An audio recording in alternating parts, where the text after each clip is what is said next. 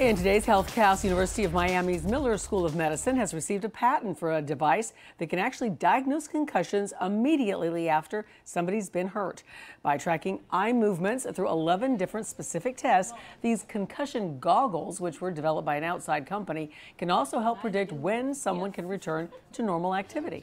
What happened was, working with my colleague Carrie Balaban at the University of Pittsburgh, we developed the algorithms that can be used to look at the eye motion in the virtual reality goggles and make an interpretation about the various tests that are done and whether they show us that someone has concussion or does not have concussion.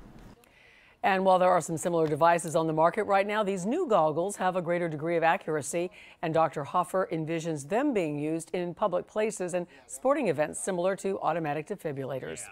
An estimated 3.8 million people in the U.S. do suffer from a head injury every single year.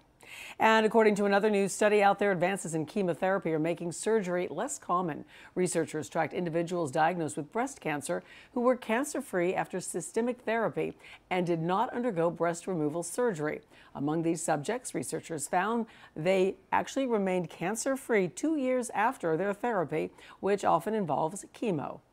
The authors noted further study is needed, of course, before these findings can affect clinical practices.